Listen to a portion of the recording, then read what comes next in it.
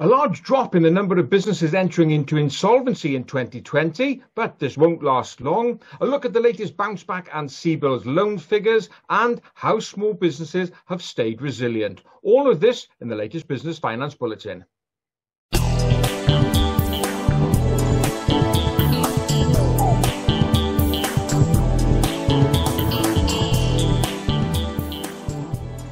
One of the enduring puzzles of 2020 was why so few firms have entered into some type of insolvency arrangement.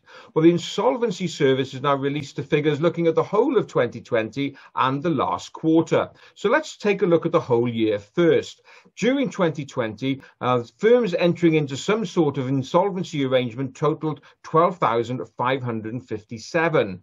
Now, interestingly, that is a fall of 27% on 2019. Now, considering everything that's gone on, fewer firms entered into insolvency than they did in 2019. And in fact, that 12,557 firms is actually the lowest it's been since 1989. Now, why has this been? Well, I've mentioned these reasons in previous bulletins, but very quickly, the government has obviously thrown a lot of cash at businesses between all the furlough schemes, a VAT deferment, the bounce back loans, CBILS. All of that has proved a vital lifeline for businesses and kept them, in some cases, artificially going.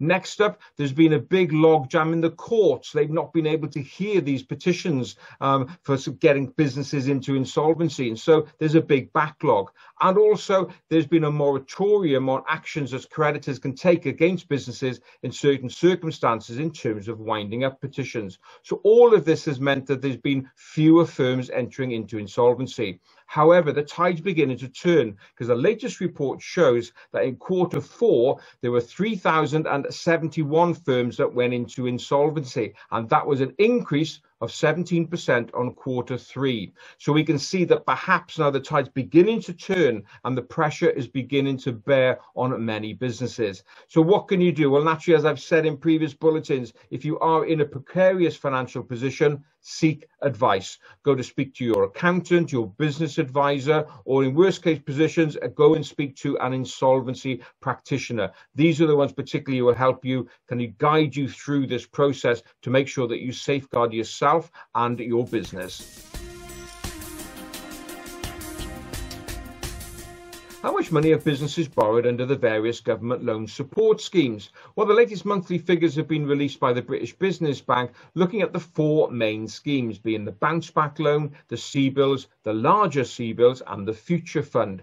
In total, across all of these schemes, businesses have borrowed £70.7 billion. Yet there's just under £71 billion of fresh cash has been injected in order to keep businesses going. The total number of facilities or loans outstanding now amounts to 1,559,026. So 1.5 million loans now out there supporting businesses. Let's take a look at the two popular schemes, the bounce back loan and the CBILS. First of all, the bounce back loan, that's where you can borrow up to £50,000, and very popular with small businesses due to the lower amount. There, the total amount borrowed so far comes to £44.7 billion. Total number of loans now stands at 1,471,001 loan. I wonder who's got that one loan.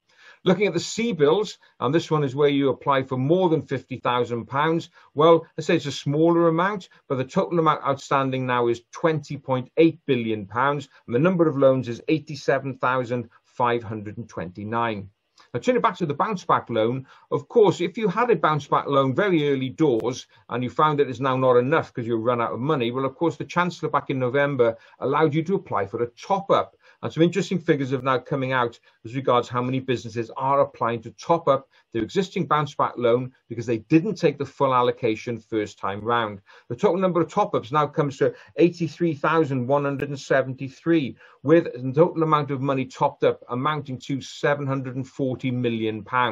So clearly that top up was a great idea for those businesses who thought that perhaps the economy would have turned around by now. And so that extra injection of cash has no doubt been well received. So as ever, very popular schemes. And if you haven't applied, don't forget you've got up until the 31st of March 2021. But who knows, that scheme may be extended. So watch this bulletin for further news.